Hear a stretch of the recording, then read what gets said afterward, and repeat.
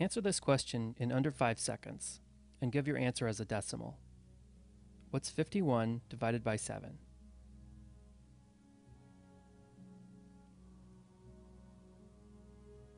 Wouldn't it be cool if you could instantly declare your answer to be 7.285714?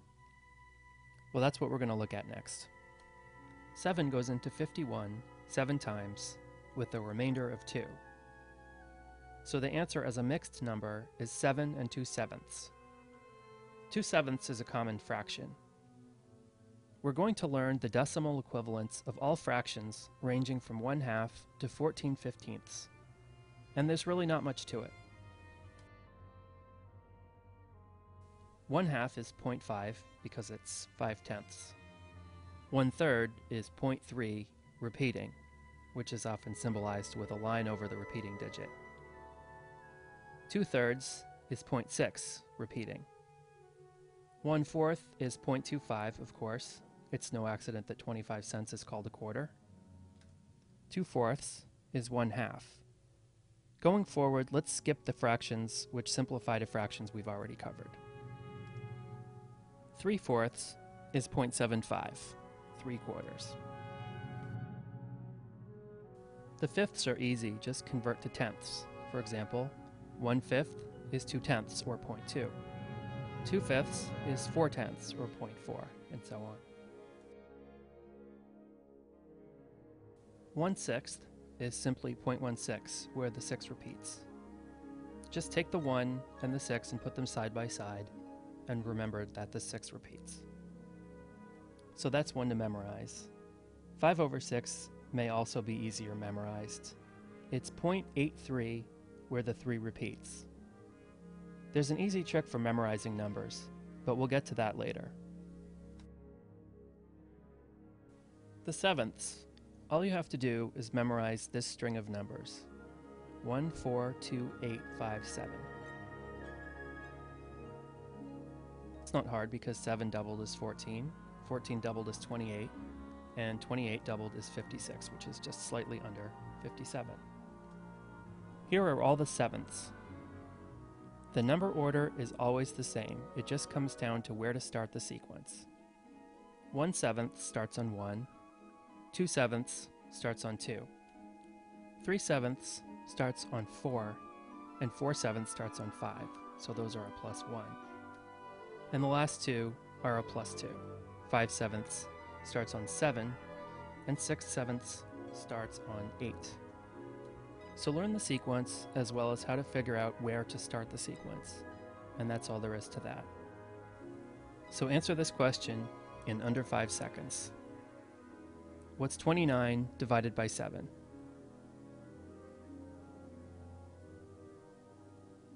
The answer is 4.142857. The eighths are easy. 1/8 is 0.125. Half of a quarter is 12.5 cents. 3/8 is 3 times 0.125, which is 0.375. 5/8 is 5 times 0.125, or 0.625. 7/8 is 7 times 0.125, or 0.875. Ninths and tenths are very easy and very similar. 1/9 is 0.1 repeating, and 1/10 is 0.1. 2/9 is 0.2 repeating, and 2/10 is 0.2. 3/9 is 0.3 repeating, and 3/10 is 0.3, and so on. The 11ths are also easy, just take the numerator and multiply by 9. 1/11 is 0.09 repeating, 2/11 is 0.18 repeating, 2 times 9 is 18, 3/11 is 0.27 repeating, and so on. 1/12. You'll remember that 5/6 is 0.83 where the 3 repeats. And you know that that's the same as 10/12. So all you have to do is take a tenth of 0.83 where the 3 repeats, and that makes 0.083 where the 3 repeats. 5/12 is half of 5 over 6. 5/12 is 0.416, where the 6 repeats. 7/12 is 0.583, where the 3 repeats. And 11/12 is 0.916, where the 6 repeats. Memorize the 12ths. Soon we'll know a great trick to make memorizing numbers really easy. The 13ths have a remarkable pattern. They're easily derived on the fly. Take 5/13ths, for example. Take the numerator 5, multiply it by 7, which makes 35 our working number. Take the working number's tens digit, in this case 3, and add it to the working number, in this case 35.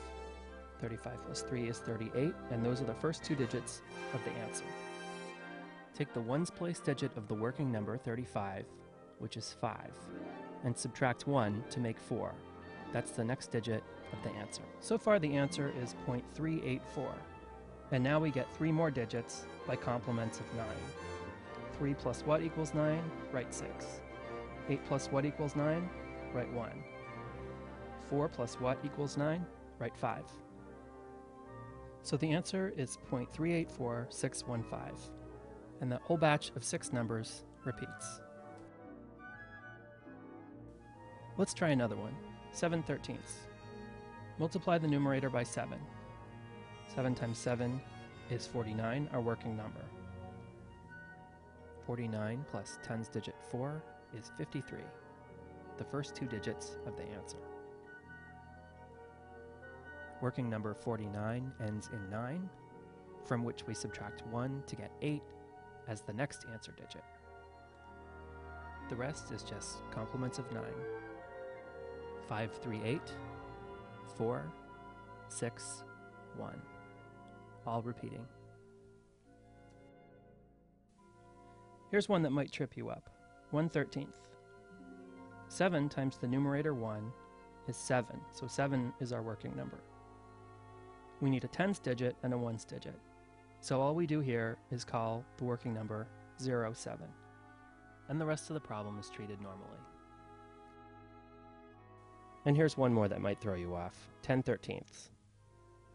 7 times numerator 10 is 70. 70 is our working number. 70 plus its tens digit 7 is 77. Those are the first 2 digits of the answer. The working number's ones place digit is 0, from which we have to subtract 1. 0 minus 1 is -1. -1 is the next digit. So the most recent digits, 7 and -1, correct to 6, 9. So the answer is 0.769230, all repeating. Let's look at the 14ths carefully.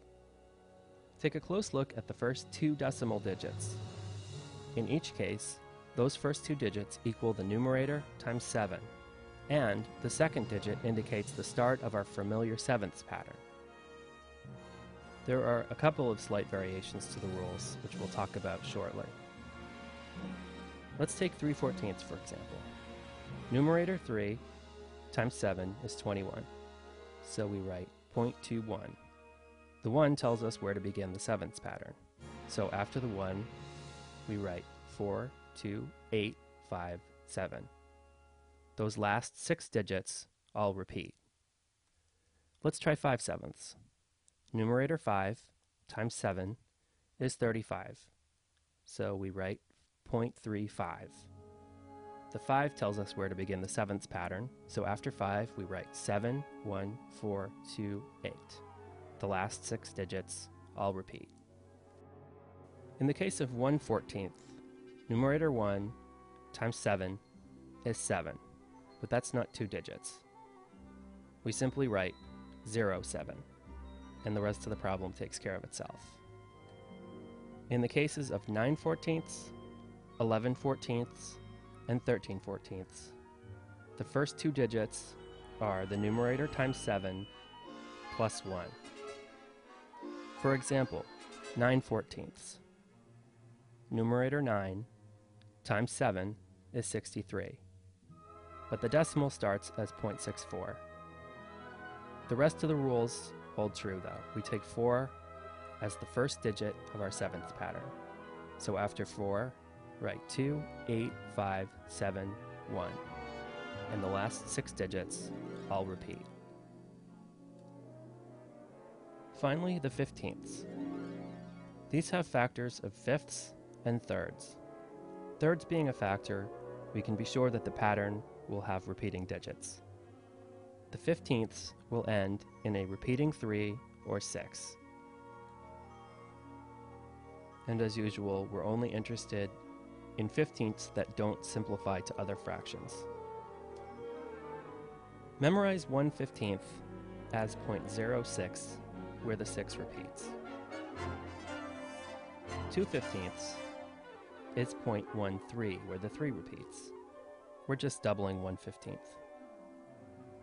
4/15ths is 0.26, where the 6 repeats. We're doubling again. 7/15ths is just under 1/2, and we know it's going to end in a repeating 3 or 6. What's the closest we can get to just below 1/2 and have a repeating 3 or 6? The answer is 0.46, where the 6 repeats. 8/15ths is just above 1/2. What's the closest we can get to just above 1/2 and have a repeating 3 or 6? The answer is 0.53, where the 3 repeats. The last 3, just memorize them. 11/15ths is 0.73, where the 3 repeats. 13/15ths is 0.86, where the 6 repeats. And 14/15ths is 0.93, where the 3 repeats. So we've taken a look at every fraction from 1/2 to 14/15ths, and we've had only to memorize a few things.